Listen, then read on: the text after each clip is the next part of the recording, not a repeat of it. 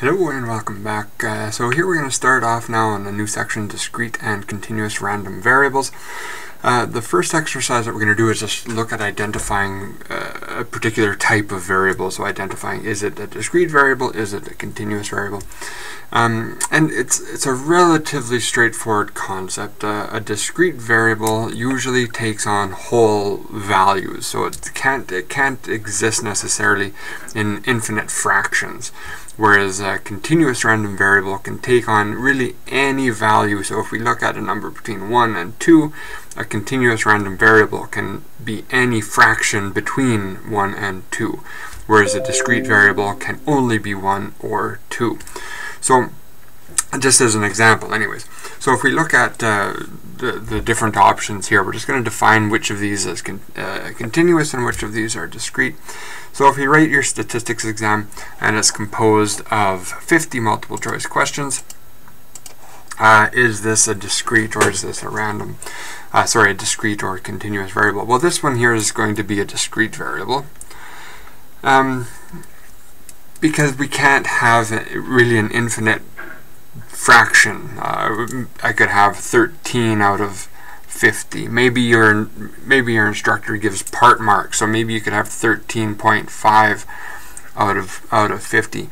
But you're unlikely to have 13.567241 out of 50, right? It's not necessarily going to be a continuous, any value is an option. It's going to be 13, maybe 13 and a half, but there really isn't any option for any other values in between. So this is a discrete variable.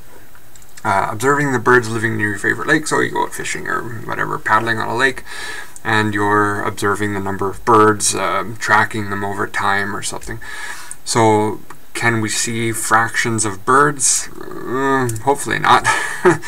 Maybe if something's got at them, but generally speaking, the number of birds, this is going to be a discrete variable. There's 1, 2, 3, 4, 5, 10 birds. There isn't 10.362 birds.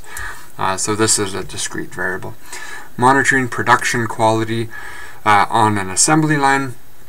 So in this case, the value of our variable of interest, it's either going to be something is produced properly or it's defective. So it's good or it's bad. So something like this, I would argue, is going to take on a value of really either just 0 or 1, or it's good or it's bad.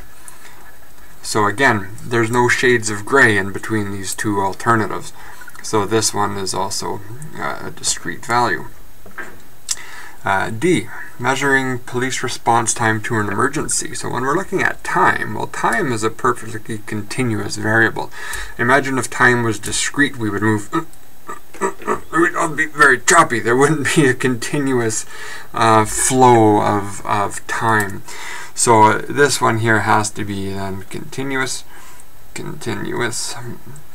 Time can be measured really on any scale, any level of accuracy, or 1,000th of a second or 1,000,000th of a second. It exists in constant, continuous state. Observing hourly traffic over a bridge. So here, if we're counting cars, number of cars that cross a bridge in a given period of time, again, this one is going to be discrete. It's difficult to imagine every possible fraction of a car. It's going to be 5 cars, 10 cars, 13 cars, 12 cars. So this is going to be counting these objects. This is going to be a discrete variable. A car is not infinitely divisible into different sizes. Monitoring monthly crop yields. So monthly crop yields, this would be measured in weight. So this one here would be a continuous variable, because whether we're measuring in pounds or measuring in kilograms, it can take on any fractional value. I can have something that is exactly 5 pounds. It can be 5.0002 pounds or 5.1673 pounds, or it's infinitely divisible as a measure of a unit of measurement. So there we've got just some half dozen examples of different types of variables. Some are discrete, some are continuous. Generally speaking, if something cannot be infinitely divided into smaller and smaller and smaller fractions, then it would generally be considered a discrete variable.